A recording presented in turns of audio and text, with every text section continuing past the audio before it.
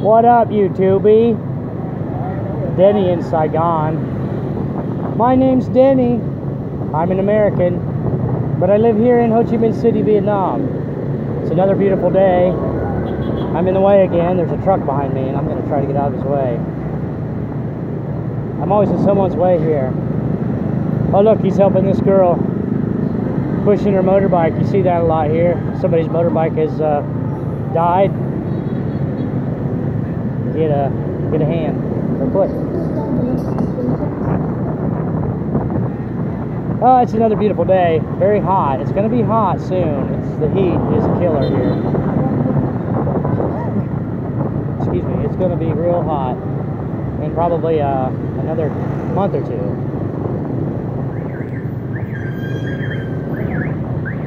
And it's hot now, but it's going to get even hotter. And it can be brutal. I'm always sweaty here. I have to change clothes a lot, and I got to shower a lot. Probably recognize where I'm at. I had to go sign a contract. I'm going to work for a little company and teach at the public schools. Here's this big language center that I always show you when I come by it, because it's a big one. I've never come over here and applied. Hello. Actually, I'm going to go turn right here. See what's down here. Must be time to go to class. My goodness. Oh, there's a school down here. Let's see. Looks like there's a school down here. Apparently, or something. I've never come back here before. I'll turn around.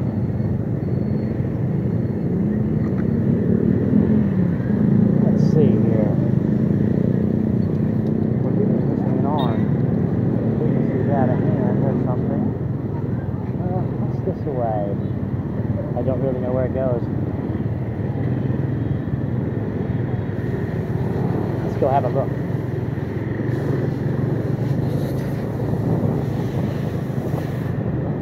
I'm just driving around. That's what I do. I make my videos sometimes on the back of a motorbike, and I'm just driving around looking. Who knows what we'll see? It looks pretty nice. I don't know what it is.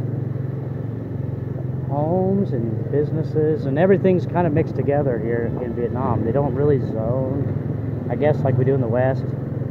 So you just kind of find things mixed together, and you never know what you'll find. Hello. Looks like a nice place. Thai food. Thai food? Look at that. It's Thai food, and I love Thai food. Well, they got a looks like it goes through to the front, obviously, because the highway's right over there. Looks like a nice Thai food restaurant. Thai food's awesome. Hello.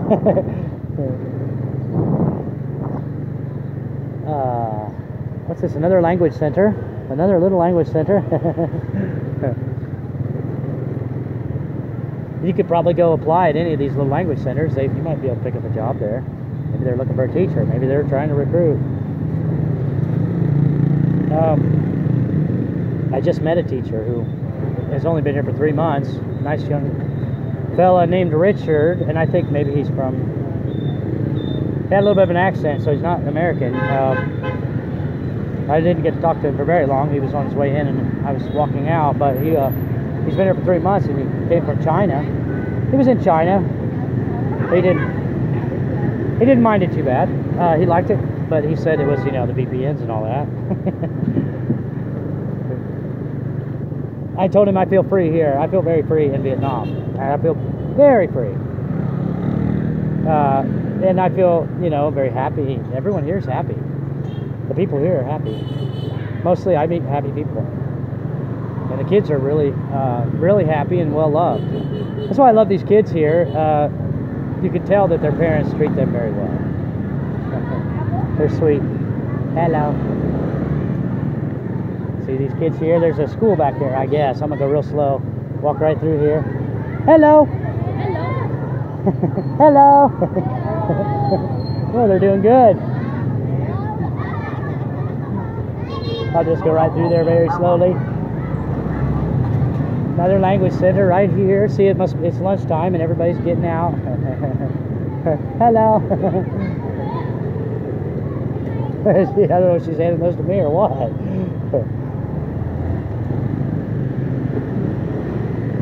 There's another language center. There's a bunch of them back through here.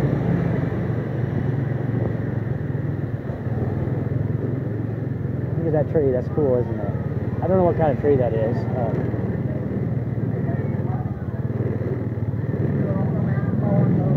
She fell asleep.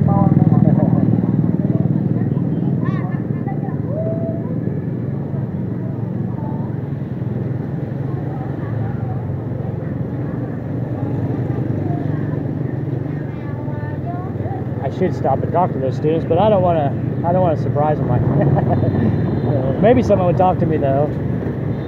Some of them might.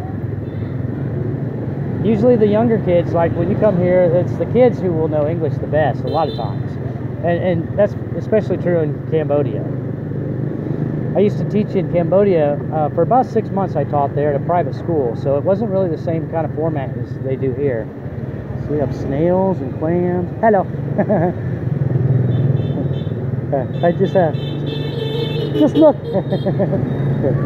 You gotta watch where you're going here. See little kids walking everywhere. You don't want to run over her. Cambodia, the kids, you know, they can speak English pretty well, really. And I, in my private school, they were doing pretty well. But I had to do a lot of work there. I had to write, you know, tests and make up games and worksheets. Every day I brought in my word search and I made it myself. Here, I use slides a lot. I have a lot of slides, by the way. If you're gonna teach here, or if you are teaching and you need some slides, you can probably just Google my name, Teacher Denny, or go to my website. You can find my link, and I have slides that I made, and you can use them. They're free online. I have a lot of topics, and I try to improve them sometimes. I don't have time to work on them much, but I already have many, quite a few. I have a lot of animals and a lot of foods and quite a few other stuff. Slides are very handy here because you can show a picture and then you can say the word, and that's quite a bit of it. Again, I teach children mostly, but you do get some opportunities to teach other, you know. I've been offered, you know, jobs teaching math and science to, like, you know, middle school kids and stuff. I don't really want to do that. I like teaching English to little kids, but whatever, you know, whatever you're into. They do have it here, I'm sure.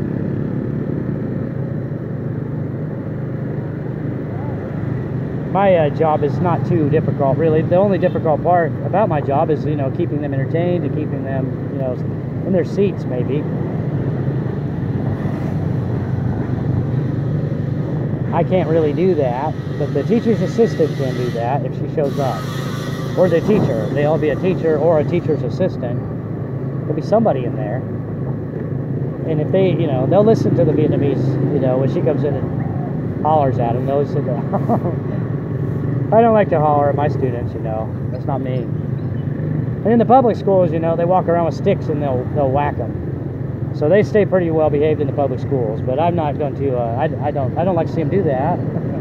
I don't like to see them whack the kids. A lot of times I see them when they're whacking them, and I don't even know what they did. I didn't think they did anything wrong, but whatever. One time over in Cambodia, you know, in Kampuchea, I had some young students. I remember this one little guy, a couple little guys. Oh my goodness, they were terrors. They were difficult as can be, you know. They were, you know, just young kids. Just I don't know what their situation was at home, but the one kid, okay, he one day, for what I forget, he was doing something terrible. He went over the line. The one kid, he had a lighter in the back of the room and he was lighting paper on fire, and then the other kid, I forget, he was doing something crazy. So I took him down to the principal's office, you know, I had to.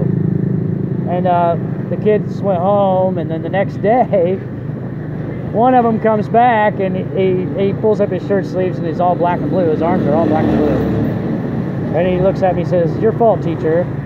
You know, I was, "Oh, not my fault." I said, "Not my fault." You know, I feel bad about that, but what can you do?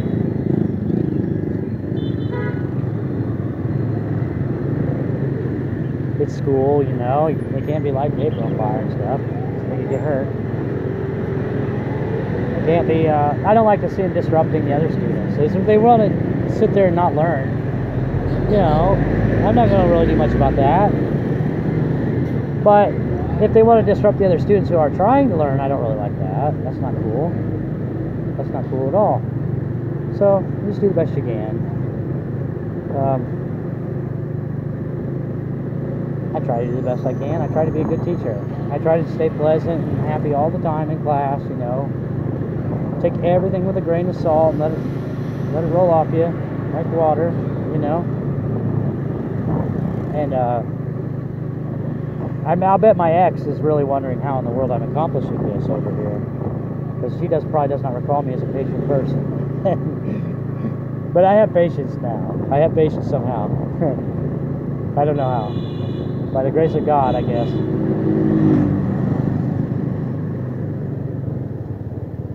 I'm gonna get some more plants for my balcony. My wife's been getting everything. She got some fish and she got a turtle. Although the turtle, I can't even tell you what happened to the turtle. The turtle climbed out somehow, got away. I don't know where it went. Probably down the hole, and it's probably in the Saigon sewer by now. So I'm not too happy about that. My wife, she does almost everything perfectly, but sometimes, you know, she'll flub up. For whatever reason, she goes and she buys a chicken when we're down in the kite line. She just gets one baby chick. She just gets one baby chick, and I told her, you know, honey, you got to get more than one. They're like fish. They got a school, you know. You got to get more than one, or it's gonna die. So it did. It died about one day or whatever. It died. So then now she went and she got fish, you know. But she just gets one fish. She just gets one. One little lonely fish, you know. I'm like, honey, they got a school. You got to get a dozen fish, you know. A couple of them will die or whatever, and you'll be left with 10, maybe, if you're lucky. The thing about fish, you know, fish die. That's what they do. You may have a perfectly healthy tank, but they may just drop dead. You may not know why. I don't know. If you don't have a healthy tank, you'll know why they died, but if you do, you won't know. See, look at this.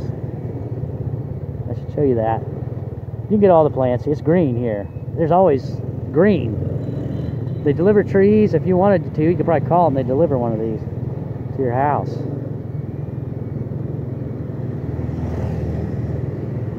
It'd be cool to have a nice pad here in Vietnam, because you could do so much with it.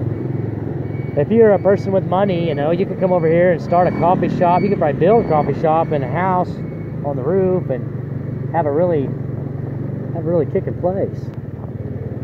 You know, you can have everything here. Hello. You can have a waterfall. There's my language center. I want a waterfall. I want, like my boss built down in Kai Lai. He built a waterfall. Look what these boys is doing. It looks pretty nice, don't it? Can you see that? Let's have a look.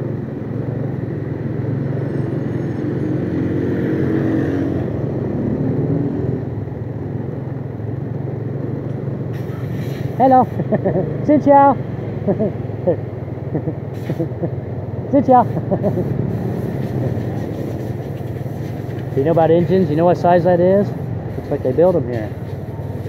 Or recondition them.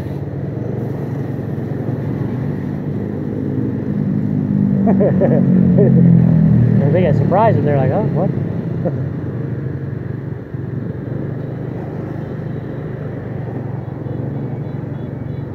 That's what they have, is just manufacturing. Here's a mobile phone store. You get a mobile phone.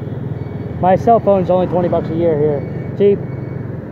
Cheap, cheap, cheap. There's manufacturing in there. I should have showed you that. They're making clothes, I think. Let's see, what's down here? Never go down here. Find out.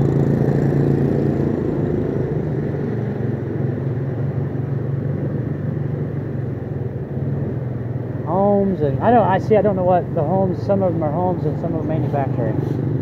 And shops and all kinds of things. So I don't really want to show you inside somebody's home, right? Because, like, you never know what you'll see when you look into people's homes here. So you don't really do that. But shops and stuff, maybe you want to see that. See some clothes for sale. I love these coffee shops because they're so peaceful. Let's see, I know where I'm at. I remember this place. I was back here the other day, wasn't I? Or was I? They do look very similar, don't they? Hello!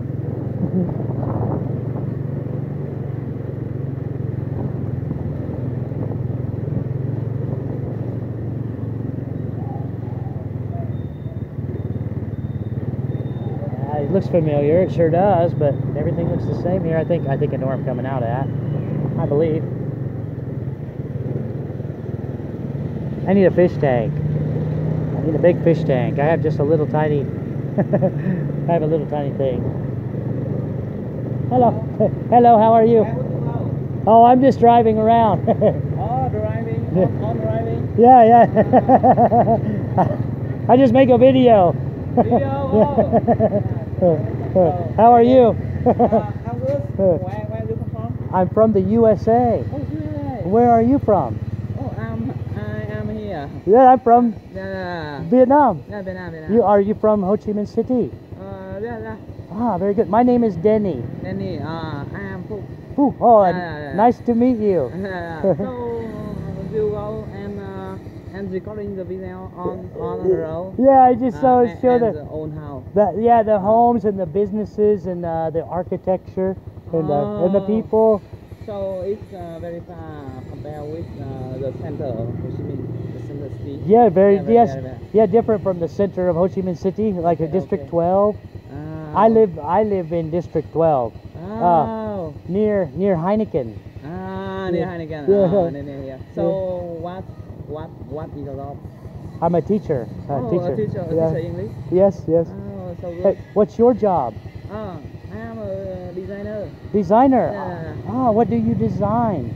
Design the furniture. Furniture? Yeah. Oh, very nice. Oh. You carve furniture? Yeah. Yes? So, the cost? Yes. Very, very expensive. Yeah, maybe expensive. Yeah. With own the people designer very cost. Yes, I furniture from wood. Yeah, wood furniture. What? Wooden from trees. Wood. Oh, yes, yeah. I make a furniture on up here, Ho Chi Minh City. Yes. So where are you teach? Where are you teaching? I'm teaching at the language center near my home. Viet Ao Mi. Viet Ao Mi. Yes. Oh, very good. So with you have a good record video. Thank you very much. Happy New Year. Nice to meet you. Yeah, Happy New Year. So you recording to send YouTube. YouTube. Is it okay? See you. Yeah, see you again. Nice to meet you. Nice to meet you. Yeah. See you. See you. Let me start my bike here. Here we go. Nice guy, friendly guy. I love meeting people here. Let's see if I can. Hopefully that turned out all right. I don't even know if you can see his face because I can't see my screen. I have an app that I'm making these videos with. And I'll upload this if you could see the guy's face. I hope. I got a little dirt in my throat. You do get dirt in your throat riding around a little bit. It's a little dirty. Usually I cough a little bit when I'm rolling around.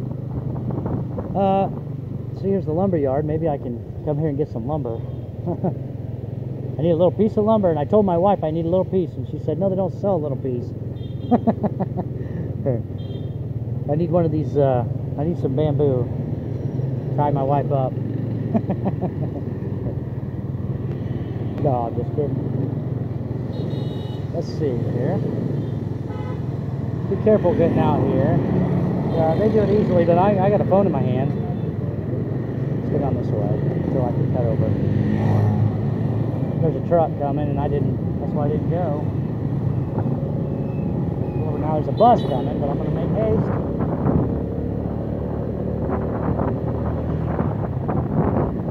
That's kind of how you drive here. That's how I drive. I make haste, and then I stop suddenly.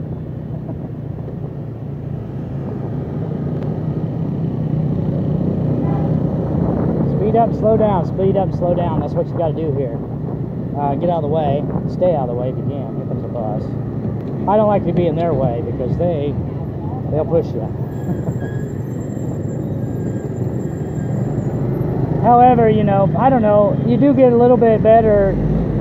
They treat you so well. They're probably very friendly to everybody, but look at that, the stickers.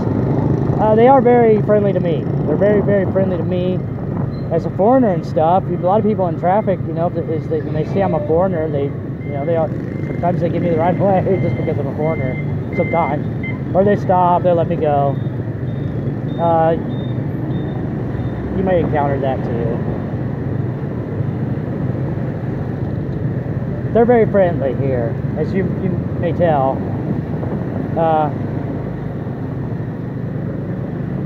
So it's easy here. It's easy. It's especially easy in Vietnam because the people are happy and friendly. They're very happy. Most people here are very happy, and they have, you know, they're just happy with their lives, and they're simple folks. A lot of times they just want simple things. You know, they just want a better life for their children. They just want to have, you know, have a good job and a nice life and go to work every day and be happy. That's all they want. Like what most people want, really.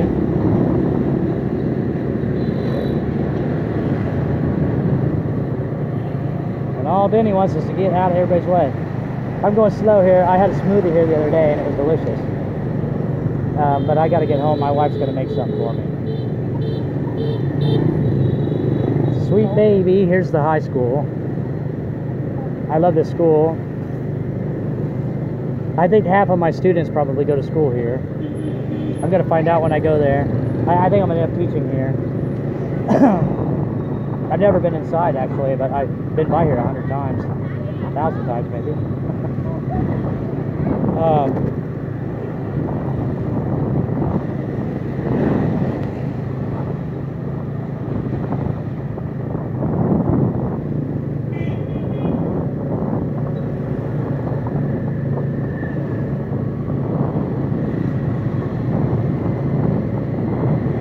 Yeah, my wife has to drive all the way to District 2, and I don't really like that. That's not cool, but she wants to do it. We tried to figure this all out, you know. There's if you're living over there in District 1 or District 2 and you're teaching for the recruiters and stuff, you'll probably end up driving across the city to teach.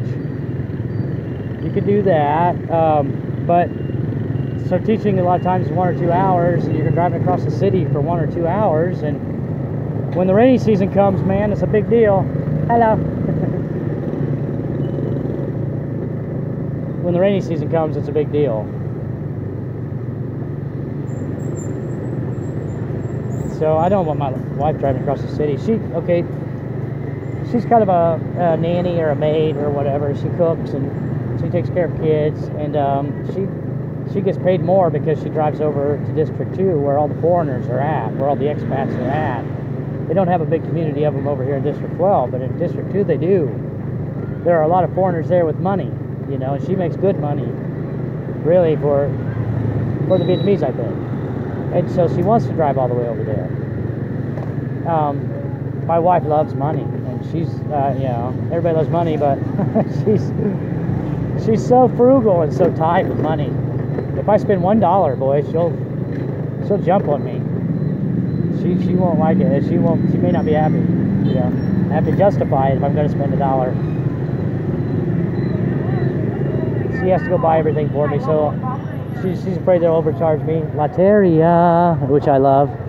Should get a cheeseburger. Hello. I don't know if you saw her. Did you see that little student? Might have been my student from the language center.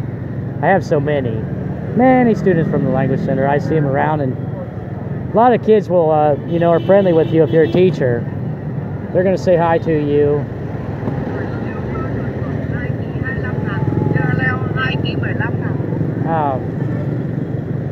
And then I always recognize my students usually, but I have many students.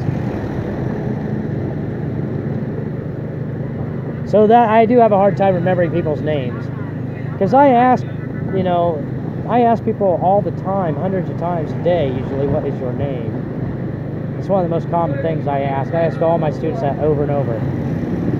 Because I'm just practicing, for one, and plus I can't remember all their names. I say, what is your name, how are you, and how old are you? They confuse how are you and how old are you quite a bit. And they need to hear it from a native speaker usually. They like to hear it from a native speaker so that they can identify it from a native speaker. So a lot of the teachers here, you know, they have an accent. They have an accent that's pretty heavy. Or maybe they, you know, their English may not be great. Some of them are very good. And, you know, when you meet somebody here who speaks very good English, it's like almost fluent or no accent, you know, they're speaking American English, you're very impressed. You're very impressed. You do meet people like that sometimes in Cambodia. Okay, you do meet adults sometimes, especially like tuk-tuk drivers, and you'll meet people who speak really good English. You meet tuk-tuk drivers who speak with a Vietnamese accent, or no, I mean not Vietnamese, I mean with an Australian accent. They speak English with an Australian accent, just like their teachers did, and they speak well. But you don't encounter it as much here in Vietnam. You encounter adults who do speak English, but a lot of times it's a mixture of English levels, and maybe the vocabulary is not great. The accent's thick, you know. If you come here to teach, you know, it's no problem if you have an accent. A lot of them English speakers, everybody has an accent, but you know, if you have some sort of a regional accent that's not really commonly spoken, you should kind of tamper it down if you want to come here and teach, in my opinion. You know, for example, like if you're from Wisconsin and you'd like to say a boat, you know, you should probably just maybe tamp it down a little bit when you come here, or whatever accent you got. You should kind of use the common pronunciation, I think. It's just more helpful to them. In Indiana, people say weird things. They say wash. I'm gonna go home and wash. I'm gonna wash my ass. I'm gonna get in the shower and wash. But they, you know, don't do that here. Really, this is not a good idea. I don't think so. I try to speak slowly and clearly, and I like to pronounce my words. I like to enunciate. I like to overemphasize my lips when I, you know, speak to them, so they can see me. They can see my lips move, see what I'm doing, you know, because they have a hard time, and I'm watching a whole class full of students sometimes. I need to get them individually before I can tell if they're making progress. When your students make progress here, you know, over a period of time, you will see some of them making progress, and it's a very good feeling, because you know that you got to help a little bit with their progress, you know. It's a very good feeling to help people. I love helping the Vietnamese. They're very wonderful. I love these people.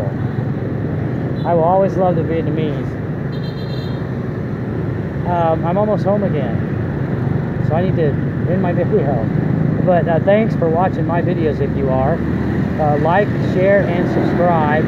I'll try to improve my cinematography. I know it's awful. I can't really see what I'm shooting here. That's the way it goes. I'll try to improve, but anyways, I hope wherever you are that you have a wonderful day.